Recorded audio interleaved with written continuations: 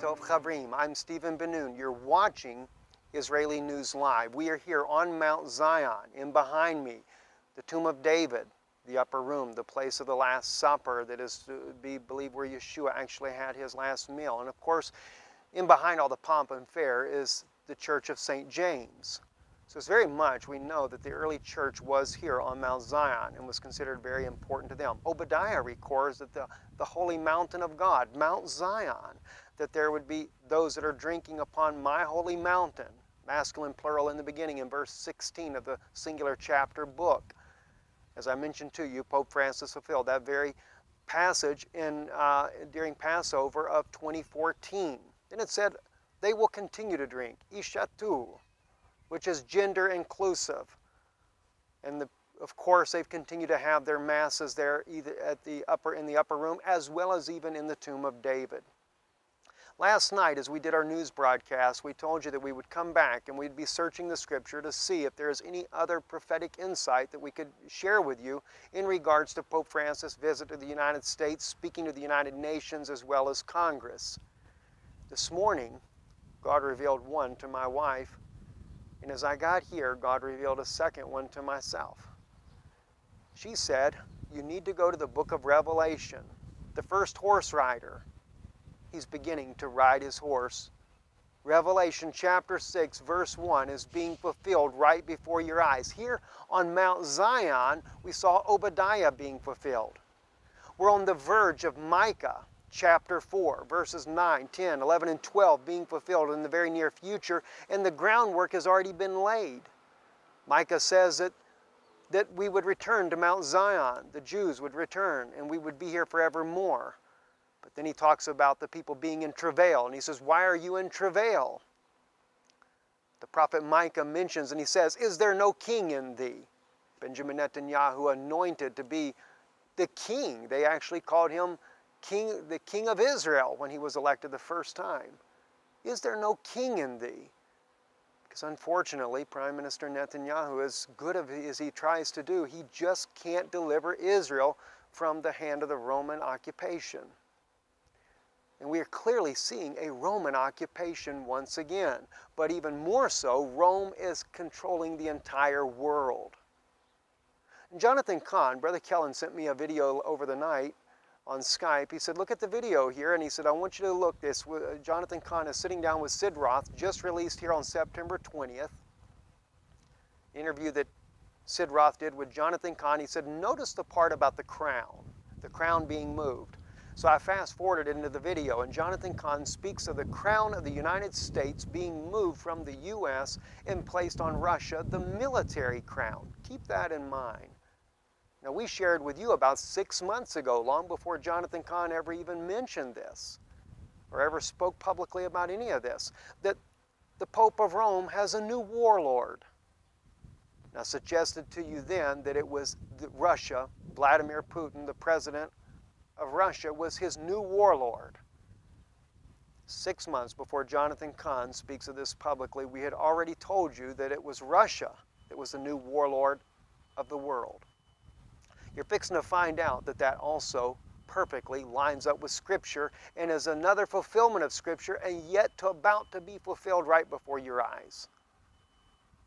Let me share with you some of these Scriptures, and then I'm going to share with you the things that are happening even in I wrote down a little bit of what Pope Francis said at the United Nations that I wanted you to see as well. Something Brother Kellen mentioned to me. He says, it's obvious that you won't be able to buy or sell. Let's first take a look at the scripture that is in light of these things happening. I want to take you to Revelation chapter 6. This is what my wife shared with me this morning. Verse 1 says, then I saw when the Lamb broke one of the 7 seals, and I heard one of the 4 living creatures saying, as with a voice of a thunder, come. I looked, and behold, a white horse, and he who sat on it had a bow.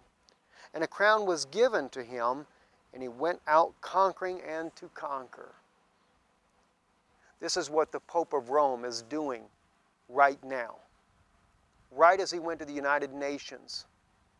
He is conquering the world. Now, he has a bow, but he has no arrows. He doesn't need any arrows. He conquers with his own word. He is the Antichristo. He is that Antichrist that doesn't need the weapons to do it with. What he says, the people take to heart and they put it into action. Now, we'll go a little bit further into verse 3 here in just a moment, but let me take you though real quick to prove some of this point here. Oh no, let me first finish reading here. After the bow here that he's given says, let's look at it again. I'm sorry. Verse 2, I looked and behold a white horse, and he who sat on him had a bow, and a crown was given to him, and he went out conquering and to conquer. A crown was given to him. You remember, the United Nations celebrated its 70th anniversary. One of the Vatican websites, as I reported to you before, said there is no president of the United Nations. And they put an exclamation point, letting you know, not as of yet. But there's going to be a crown given. Not only does he have a bow to go forth and conquer, but he's going to be given a crown. Now, some people have said, well, the Pope of Rome has been crowned since the beginning, and this is the crown. This is not really the crown that God is talking about through John the prophet. It's still yet a crown to come. In Revelation 13, we read, and the dragon stood on the sand of the seashore. Then I saw a beast coming up out of the sea, having 10 horns and 7 heads, and on his horns were 10 diadems, and his heads were blasphemous names. And the beast which I saw was like a leopard, and his feet were like those of a bear, and his mouth like the mouth of a lion. And the dragon gave him his power and his throne and great authority. The dragon, that's Satan. He gave him his power and his great authority. Who has great authority in the earth today? It's no other man than the Pope of Rome, Pope Francis. The dragon gives him his power and great authority. And then it says here in verse 3, I saw one of his heads as it had been slain, and his fatal wound was healed. You see, the Roman Catholic Church was nearly, not completely out of service many hundreds of years ago, but it did revive, and it's come back stronger than ever. Notice what it says here, though. The fatal wound was healed, and the whole earth was amazed and followed after the beast. Look at the way Pope Francis has been received. He is received as a rock star. He's received greater than a rock star. He's received, even according to journalists in America, Fox News reporter actually stated Jesus. They were blessed to have Jesus in their presence. The Antichristo, the one that is like Christ, the vicar of Christ, was what the Pope of Rome claims, which is a substitute for Yeshua himself. Let's go on a little bit further, though. See, and it says the whole world was amazed and followed after the beast, and everybody seems to be following him. I know that there's true, genuine saints that are not, and thank God for you. You will be that remnant. Many of you will give your lives for the stand you're taking. He says, saying, who is like the beast and who is able to wage war with him? There was given to him a mouth speaking arrogant words and blasphemies, and authority to act 42 months was given to him. And he opened his mouth and blasphemed against God, to blaspheme his name, his tabernacle, and those that dwell in heaven. I mentioned to you just recently how that in the humane gospel, Yeshua brings this very thing out. He brings out the one that would blaspheme the name of God, blaspheme the saints, blaspheme those in heaven like no other time ever before. But Yeshua identified him as one that would take up his own name, Jesus' name, Yeshua's name, and he would do these things in the name of Yeshua, the name of Jesus. It's exactly who's the one that's going to blaspheme, not some Arab guy. Remember, the Pope of Rome is a descendant of Esau. He isn't actually, he's an Italian. That doesn't mean Italians are all bad people, neither are all Catholics bad people. God wanted Esau to repent and come back. But Esau's descendants were the ones that destroyed the tabernacle and the sanctuary in 70 AD, and the Jews were dispersed to all the nations. Titus records this clearly and says, Esau, you stood as aloof, as one of them. Why does he say as one of them? Because Hadad, the sole living heir of Esau, became the king of Syria. Married an Egyptian woman, And of course, his children all married in amongst the Syrians. This is why there's always been a covenant between Syria and Rome. That's why you see the Red Army, Russia's Red Army, in Syria. Pope is going to make sure that he dethrones the United States as being that superpower.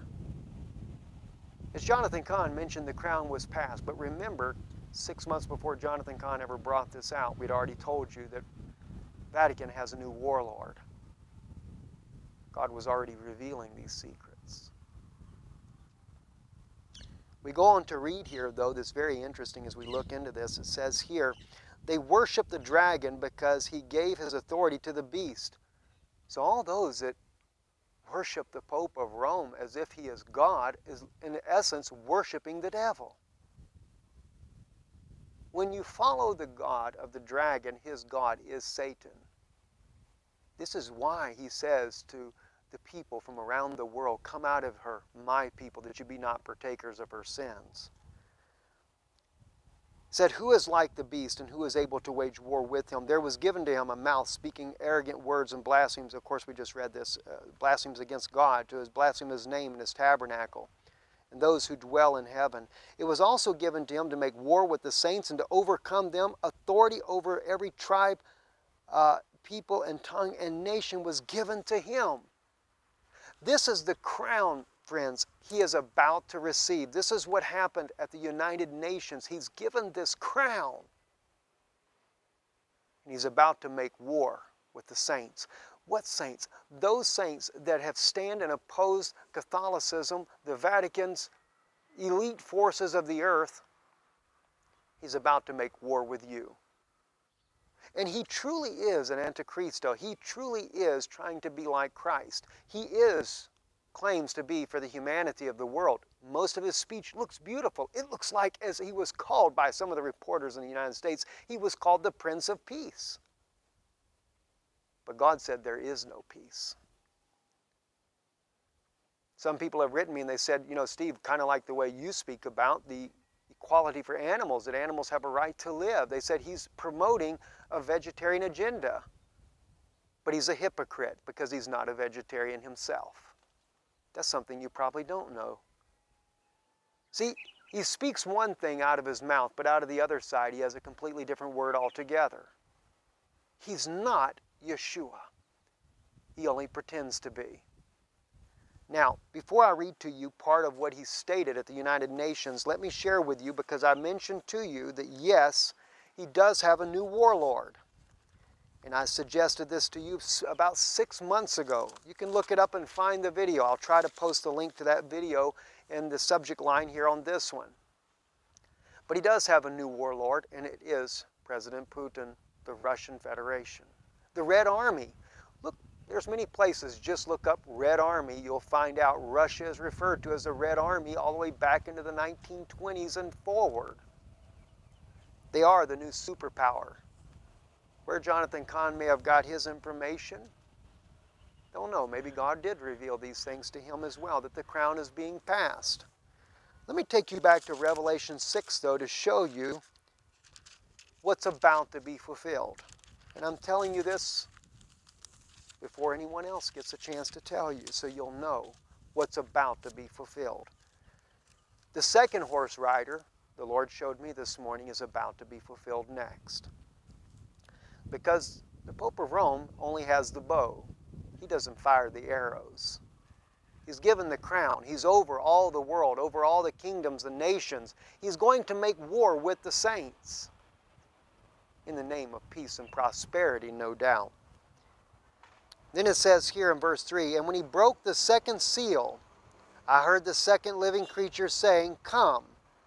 And another, a red horse, went out, and to him who sat on it was granted to take peace from the earth, and that men would slay one another, and great sword was given to him. The Red Army, the red horse. See, the Pope of Rome is granting the power to Vladimir Putin to take peace from the earth. He's already moved his army into Syria, building a base there. Why was he not challenged? Why did the base get built with no problem whatsoever? You see, the United States has been trying to overthrow Assad, created ISIS, created the refugee crisis, and yet Pope Francis is saying you should welcome them in. They are looking for a better way of life. He doesn't mention the fact that the United States created the problem. Well, Russia, the Red Army, the Red Horse Rider, is going to help take peace from the earth. Notice Russia is also united with all the Arab nations, Syria, Iran. And of course, Pope Francis, very much working with Vladimir Putin, has already been setting up this entire world scenario, sending in the armies, the soldiers, the Muslims through all the world. Recently, I got an email from a sister that stated to me, or I believe it was on Facebook, that I forget which, I think it was in Kentucky, that they had brought in thousands of Muslims into Kentucky, and they were mostly men. The displacement of all the Muslims from the Syrian war was done intentionally because they will be some of the Red Army's foot soldiers to bring unrest, to kill Christians, to kill Jews, the true Christians, that is. But you know, the Pope is not worried about taking out those that are his own as well. It's all part of the scheme of things. So you're about to see Scripture fulfill again. The second horse rider, the Pope, is the one given the crown. He is the king, and you worship Satan when you followed that ideology. That second horse rider, it's not one and the same. It's the Red Army of Russia, coming out on the red horse to take away peace from the earth. Let me share with you, Brother Kellen, as he sent me this transcript of the United Nations meeting. I want to share with you something here, that part of what he said here, and point out some very interesting things that the Pope of Rome is actually up to. He said the ecological crisis and large-scale destruction of the biodiversity can threaten the very existence of human species.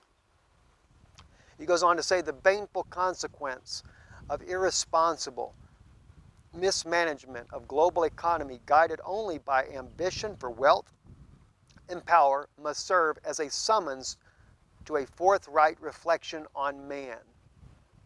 Well, the United States is the one that is definitely guilty of what he's claiming here. Now notice he calls it a summons. He's judging the United States. He's talking about redistribution of wealth. What better army for him to use than Russia's army to do this very thing, because Russia believes in communism, which is equality among all. Of course not for the elite, and neither will you ever see the Pope of Rome sit back, put on a pair of blue jeans and a t-shirt and start selling off all the gold to Rome or redistributing the gold of Rome to the poor. No, he won't do that. But he will take and conquer. He goes on to say, to a forthright reflection on man, man is not only on a freedom which he creates for himself. Man does not create himself. He is a spirit and will, but also nature. Creation is compromised, where we ourselves have the final word. You see, he's taking the place of Christ, telling you that man is only a spirit. And he says, the creation is compromised, and he says we ourselves have the final word. In other words, he has the final word. But the we brings in, of course, the dragon that we spoke about in the book of Revelation. He goes on to say where the misuse of creation begins when we no longer recognize any instance above ourselves, when we see nothing else but ourselves. Consequently, the defense of the environment and the fight against inclusion demand that we recognize a moral law written into human nature itself, one which includes the natural difference between man and woman and absolute respect of life in all its stages and dimensions.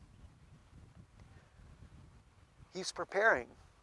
He's getting you ready for the battle that he's going to order out. And you have to remember, just as NATO has fought the battles for the Vatican, now Russia will fight them. Russia and even China. They call China Red China as well, and of course they're united together as military powers. but Russia will lead the battles. He says, without recognition of certain inconsistible natural ethical limits and without the immediate implementation of those pillars of integral human development, the ideal of saving succeeding generations from the scourge of war and promoting social progress and better standard of life. Communism is what he's speaking of. In a large freedom risk of becoming unattainable illusions or even worse, idle chatter which serves as a cover for all kinds of abuse and corruption or for carry out ontological colonization by the imposition of animalist models and lifestyles which are alien and people identify in the end of irresponsible. And in the end, irresponsible. He's given a summons. He's judging the United States. Now, I would say one thing, again, as an Antichristo, is one that is like Christ. He is very similar to Yeshua. But you see, Yeshua never did anything by force. He did say that we should have things in common. He did say, if your brother has not a coat and you have two, give him one. In the humane gospel, we see the very much of this. We see this in the gospel of the Holy 12. And by the way, these are the fragments of the writings that we actually have. The Vatican should release all of its archives. They too hold hidden books that they will never want to reveal to the public. The Dead Sea Scrolls, for example, which the Vatican controlled for 50 years, not allowing the Israelis or anyone else to see them. Why? They didn't want you to know what Jesus really said.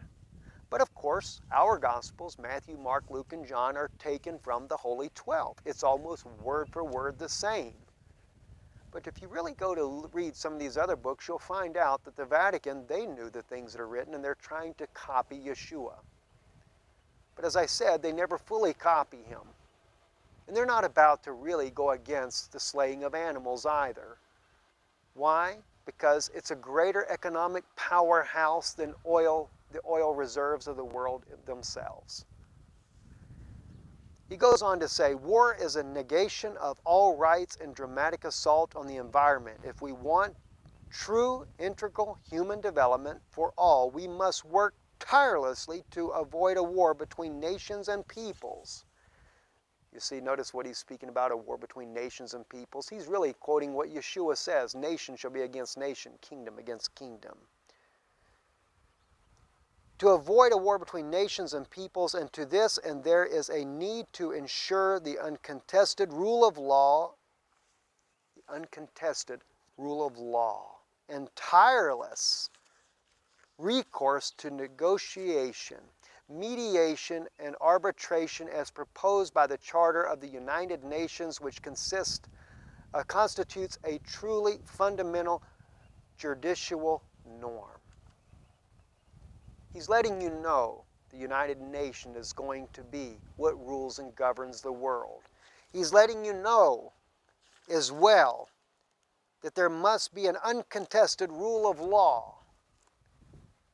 Well, this is what they're doing. They're crowning him. They're going to give him all the power. And don't be surprised if Pope Francis, if he were to be replaced, it doesn't change the whole scenario. The next pope would still be the Antichristo. He would still be the Antichrist. It doesn't change a thing. They only change the crown from one to the other. But nonetheless, you're watching prophecy. Now we're seeing Revelation chapter 6, verse 1, 2, and 3 being fulfilled right before your eyes. Just as we saw here on Mount Zion, Obadiah, verse 16, fulfilled right before your eyes. That has already fulfilled itself. Micah, chapter 4, about to be fulfilled. The Jews will be taken out of parts of Judea, Samaria, and East Jerusalem, and will have to dwell in the fields. Those fields, no doubt, are in the fields around Tel Aviv. I'm Stephen Ben-Nun with your prophetic segment, Israeli News Live. Shalom, and God bless you.